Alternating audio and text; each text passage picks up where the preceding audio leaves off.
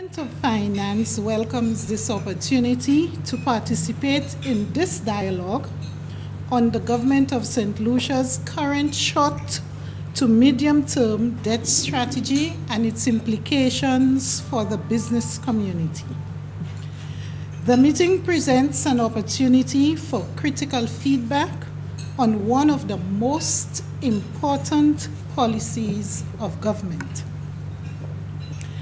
This message is made in the context of the broader policy of the Government of St. Lucia. The Government of St. Lucia's policy was formulated in the context of the country's economic realities and constraints. I will look briefly at St. Lucia's macroeconomic indicators and will address the country's debt burden, as well as prioritized interventions which will be taken by the Government of St. Lucia to correct the deterioration of the St. Lucian economy. St. Lucia's economic performance has deteriorated over the past few decades, as indicated by the general reduction in growth. From 1987 to 1996, the average nominal growth rate was 8.7%. 1997 to 2000, 5%. And 2007 to 2016, 4%. A similar decline was experienced in real GDP, with the real GDP for 2007 to 2011 being 1.9%, compared to real GDP for the next 5-year period, 2012 to 2016, being 0.3%, which is a significant reduction. The country has continued to suffer from a number of long-standing challenges in its economy. Among these are a narrow production base, low productivity, strong dependence on fossil fuels, and exposure to natural disasters. These have all hampered St. Lucia's growth potential, and these weaknesses were highlighted by the global financial crisis, with reductions in tourist inflows, which spilled over to the rest of the economy through increase in unemployment,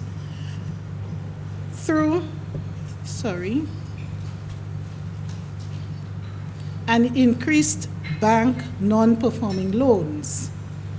The country's unemployment rate has steadily deteriorated from 14% in 2007 and peaked at 24.4% in 2014. Marginal improvements are now being seen in employment, with an optimistic forecast for the future, which will be driven largely by construction and tourism in the short and medium term.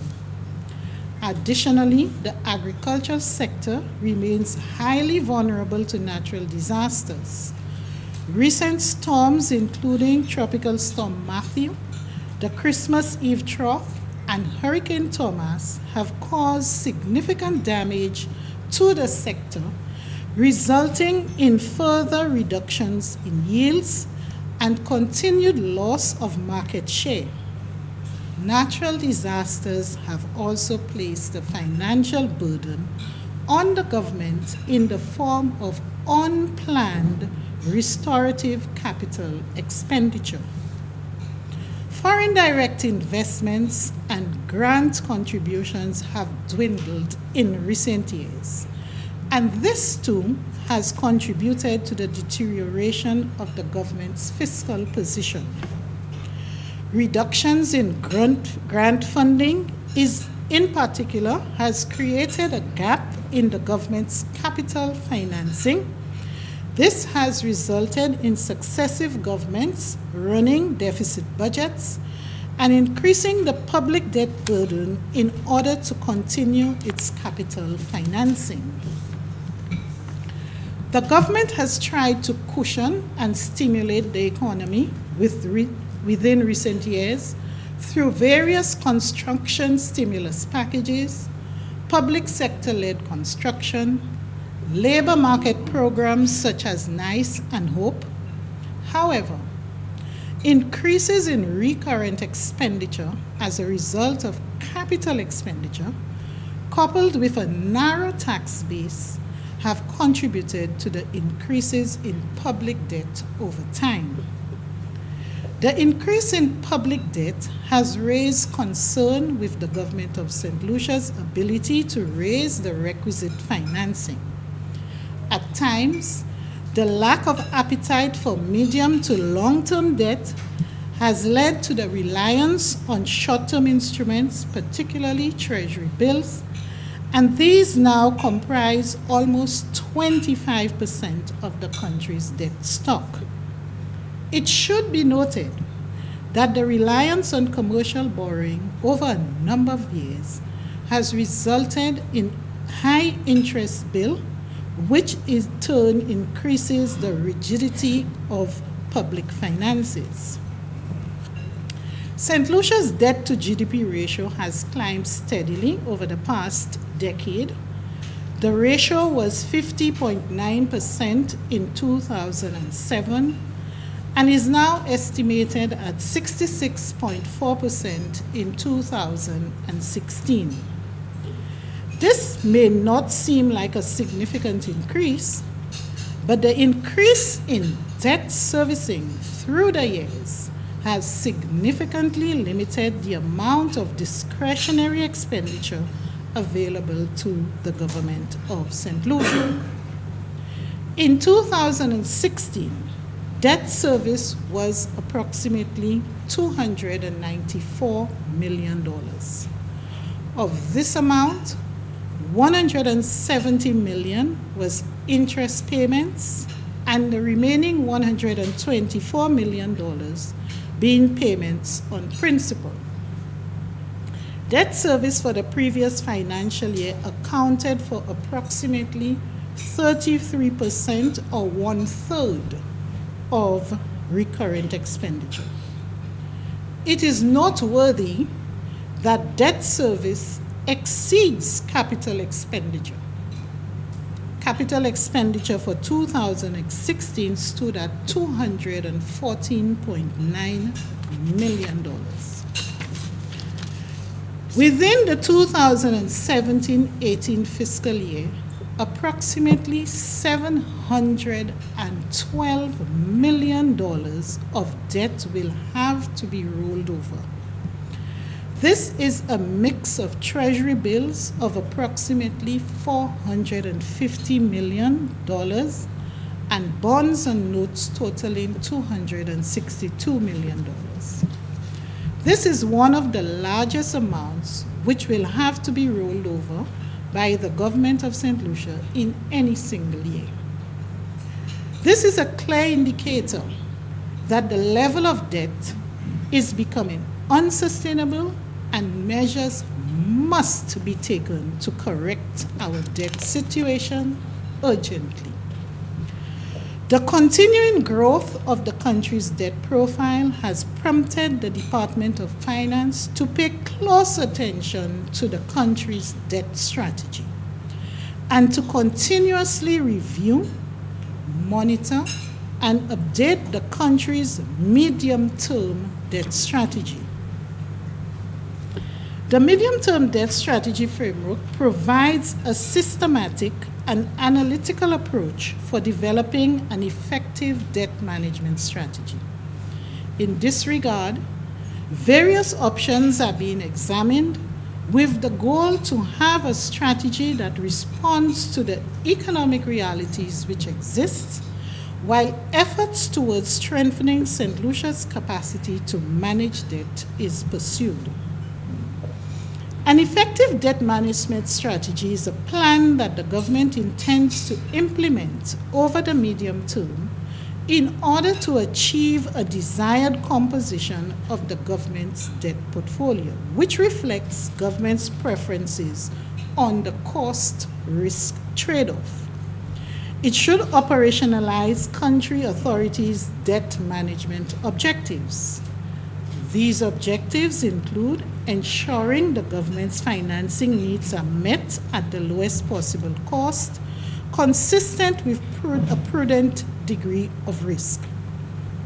A strategy should have a strong focus on managing the risk exposure embedded in the debt portfolio, which could translate into changes in the cost of debt servicing with related budgetary impact. An effective and transparent debt strategy can potentially lower the cost of debt servicing, support domestic debt market development, facilitate the relationship with investors, creditors, and rating agencies, and support efficient cash management practices. A formal and explicit strategy helps build broad-based support for responsible financial stewardship, ensuring governance and accountability. The International Monetary Fund, in collaboration with the World Bank, has developed a debt management performance assessment tool called DEMPA for short. The DEMPA provides a standard to measure performance by assessing the strengths and weaknesses in a country's public debt management. The assessment can form the basis for the design of an actionable reform program, thereby helping harmonize donor support in this area. The DEMPA has been utilized by a number of low and middle-income countries, including St. Lucia. The DEMPA diagnoses 6 core functions of public debt management, namely 1. Governance and strategy development, coordination with macroeconomic policies, borrowing and related financing activities, cash flow forecasting and cash balance management, operational risk management, and debt records and reporting. I turn now to St. Lucia's small to medium term debt strategy. The government of St. Lucia's medium-term debt strategy for the period 2017-18 to 2019-20 has been prepared in the context of rising public debt to unsustainable levels, significant annual debt servicing, and the urgent need for public debt management reform. The debt strategy is reviewed and revised annually with a view to meeting the government's borrowing needs, as I said before, at the lowest possible cost and minimizing the risk in the portfolio whilst promoting the development of domestic capital markets. The drafting of the medium-term debt strategy utilizes the analytical tools and procedures previously mentioned, and it was developed through a collaborative effort with partners such as the IMF and the World Bank. The framework used to develop the strategy was a joint effort and has a strong focus on identifying and managing risk exposure in the portfolio. On this basis, refinancing risk has been determined to be the major risk which the St. Lucia debt portfolio faces. This is also quite evident given the level of debt which we have to roll over in this current year. The medium-term debt strategy has determined the most appropriate composition of debt portfolio for the government in terms of the cost-risk trade-off, and also taking into account the macroeconomic and market environment as related vulnerabilities. The strategy presents the borrowing plan for 2017-18 fiscal year, sources of financing, and the instruments which the government plans to issue to achieve the desired debt composition. The overall objective of St. Lucia's debt strategy is to raise stable and consistent levels of financing for the budget and meet its obligations, all at the minimal cost, as I said, subject to prudent and acceptable levels of risk. The profile of St. Lucia's existing debt portfolio is as follows. As at March 2017, the total stock of central government debt outstanding stands at 2.89 billion EC dollars. This represents an increase by 2.7% when compared to the same period in 2016. The existing debt portfolio is composed of 50.9% domestic and 49.1% external debt. The largest component of domestic debt comprises bonds and notes with maturities of 2 to 10 years and a 15-year bond, whilst the external debt portfolio primarily consists of loans from multilateral sources representing 38% of the total external debt and 6.9% from bilateral sources.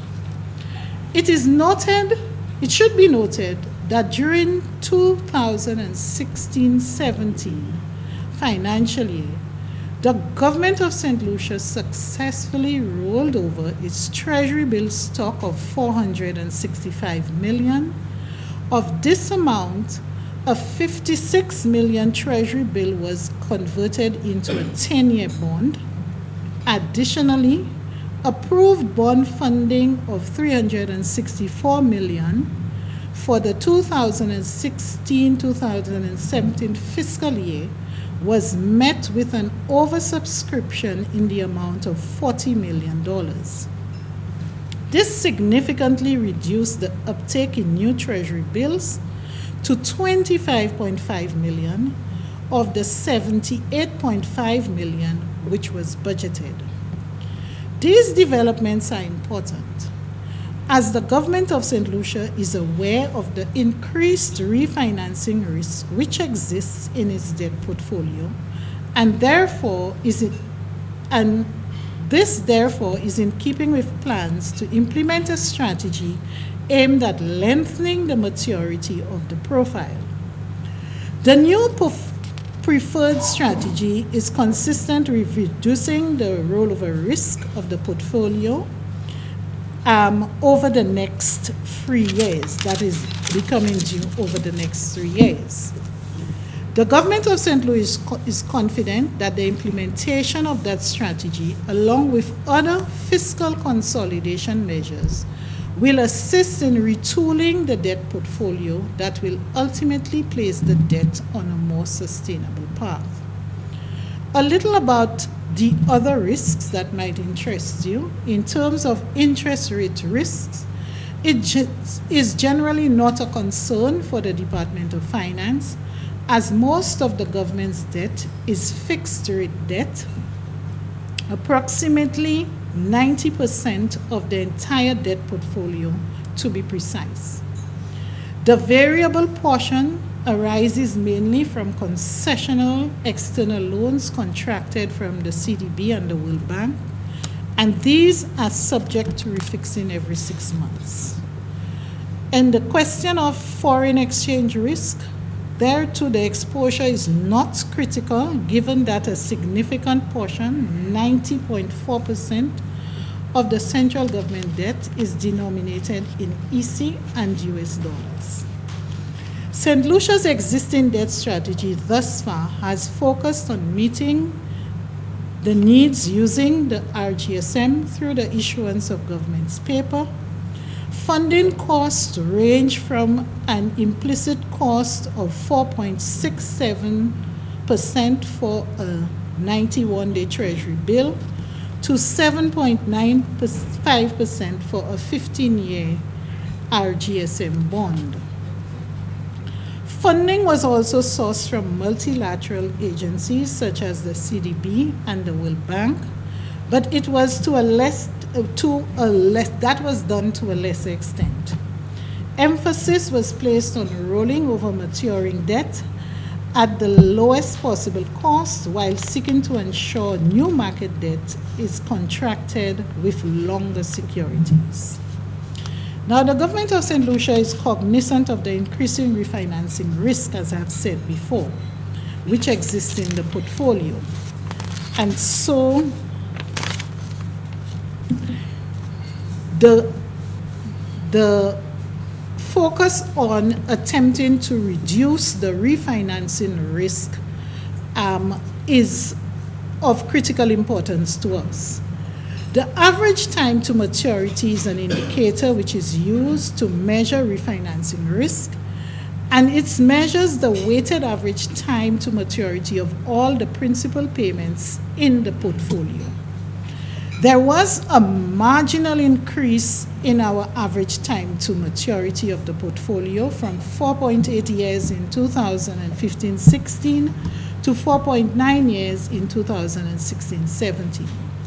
For the existing portfolio too, the percentage of debt maturing in 1 year as a percentage of the total debt decreased slightly from 27.1% in 2015-16 to 26.8% in 2016-17. And this was driven mainly by the decrease in the growth of the Treasury bills, which I explained earlier within the last year. The government of St. Lucia examines a wide spectrum of options in determining the feasibility of its future financing options, which pays close attention to mitigating refinancing risk and lengthening the average time to maturity. In addition, while we recognize donor support in the form of grants have declined, we are doubling our efforts on getting access to more concessional financing from traditional partners. Based on government's financing needs, the MTDSP, which is the medium-term debt strategy, projects that 967 million will be funded through bond and treasury bills. Of this amount, 447 million for the rollover of treasury bills, and as I said before, 262 million from the rollover of bonds and notes. While funding for the new debt will include 50 million for treasury bills and 207 million in bonds and notes. Funding from external sources will include disbursements from multilateral and bilateral sources up to 85 million. In short, the government's gross financing needs will be met primarily through government notes and bonds.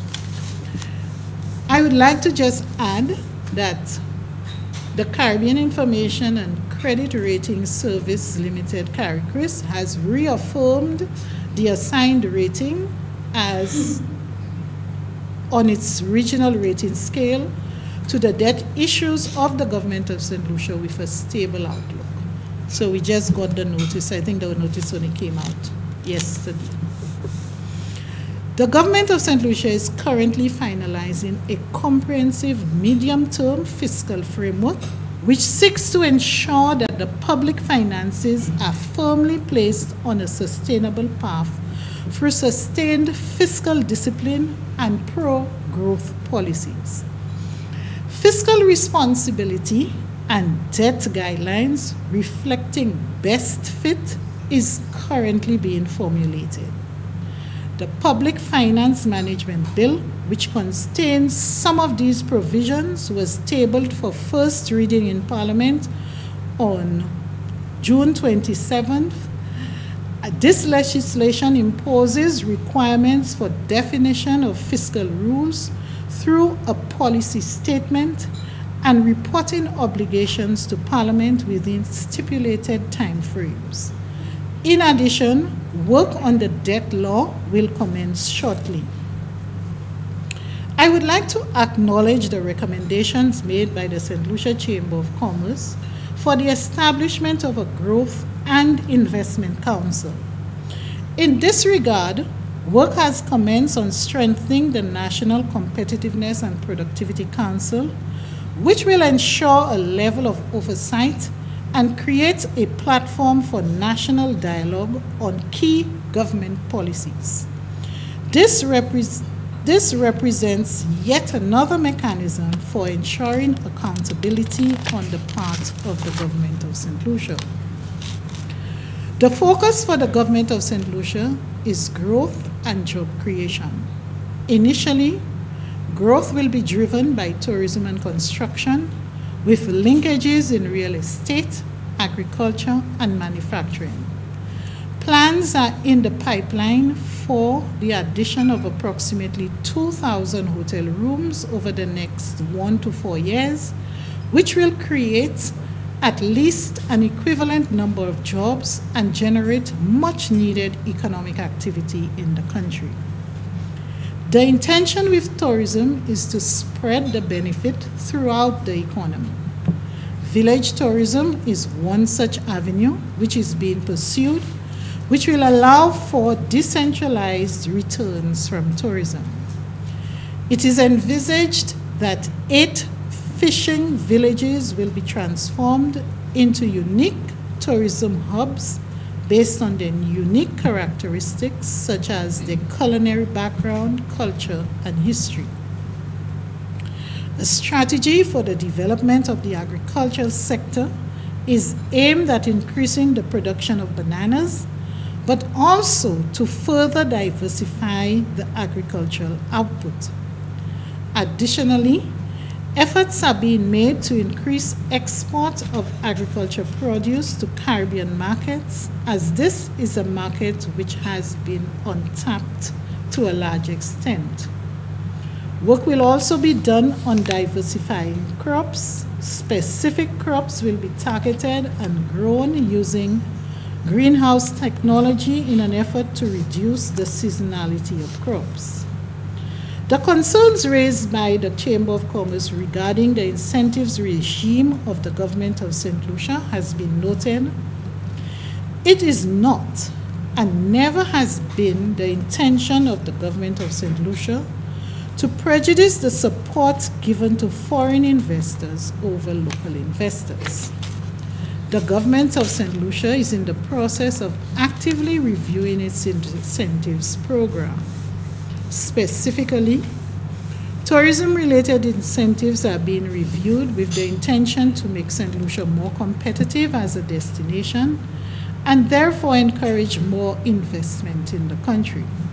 However, in an effort not to disadvantage existing tourism-related businesses in St. Lucia, a comparable incentives package is also being explored with existing businesses, which existing businesses can take advantage of. Incentives for other sectors are also being considered, but it is not the intention of the government to crowd out the operation of other sectors within the economy. St. Lucia has a very promising manufacturing sector, and this is one of the sectors which has been given consideration in the crafting of an incentives package. We agree that incentives should be performance-based, and performance measures will underpin the defined policies. The Chamber of Commerce during the pre-budget discussion spoke to trade facilitation and the activation of a single window to enhance revenue creation at the border, as well as improve the ease with which transactions are conducted at the border. The Chamber of Commerce and the Department of Commerce has expressed their preference in achieving this goal via the route of a PPP, public-private partnership. The Department of Finance is working with the Department of Commerce on the proposal and expects to submit its recommendation to the executive in this quarter. As mentioned earlier, the skills gap is another major impediment to growth in St. Lucia. St. Lucia has an unemployment rate of over 20%, The jobs which are available locally are usually unattainable by the population due to lack of qualifications, experience, and skills. The government will review all of its second chance programs and tertiary level education programs with a view to aligning the offerings against the requirements of the economy. These, however, are medium to long-term initiatives. In the short term, an apprenticeship type program is being implemented. Enhancing government support services and efficiency in the public sector remain a priority of the government. Passing of the Public Service Management Bill within this financial year is a priority. The staff orders of 1980 are antiquated and has served their purpose. The Public Service Management Bill will be a more relevant guide for public officers, and very important, will hold officers accountable for their behavior and will demand a higher quality of output from public officers. The weaknesses which were exploited within the staff orders have been corrected in this new governing legislation. It is important that taxpayers get value for money, and we must begin to question and challenge the status quo in an effort to improve processes and reduce cost. Work on a results-oriented framework for the budget, which will be cascaded down to the ministries, departments, and individuals, will continue. Under this framework, individuals will be held accountable for their outputs and for their performance. The use of technology will be more strategically developed within the service. ICT must be used to create efficiency and make it easier to do business within the state. Services which were once bound by time and office hours will now be put online, similar to the process for filing of tax returns, therefore making it easier and more convenient to conduct business within St. Lucia. Work on a whole of government response is currently being crafted. On the topic of taxes, it should be noted that a number of recommendations were made by the Chamber of Commerce and have been favorably considered by the government of St. Lucia. For example, the Chamber noted that a number of loopholes exist within the tax system, resulting in the leakage of revenue. We have recognized that persons, particularly high-earning individuals, have exploited the 28 individual tax deductions available, resulting in these persons paying less, in fact, little or no taxes. On this basis, we are pursuing the total revamp of the personal income tax system.